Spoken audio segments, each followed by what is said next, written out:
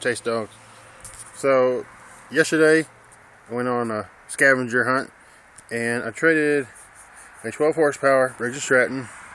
It was a black top, it wasn't the red kind. The overhead valves, it wasn't that one, it was a different one.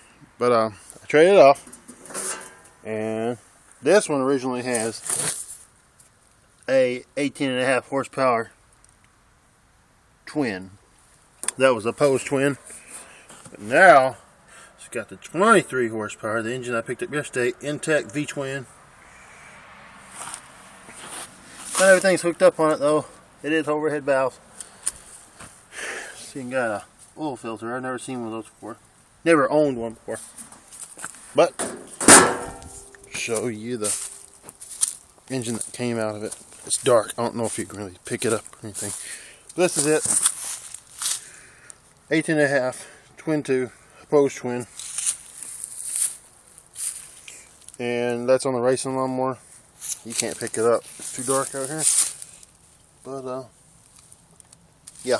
Anyways, that's what I picked up yesterday.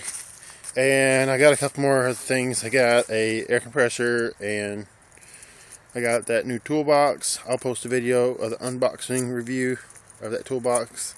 Picked up at Walmart. Oh, what else did I get today? Oh, I picked up that Demon carburetor that I had on my red truck. And I'm going to put it on the F350. And this weekend, I'm getting a 1996 Ford F-150 4x4. All it needs is a transfer case, and I might do a video on the transfer case. But until then, I'll catch y'all later.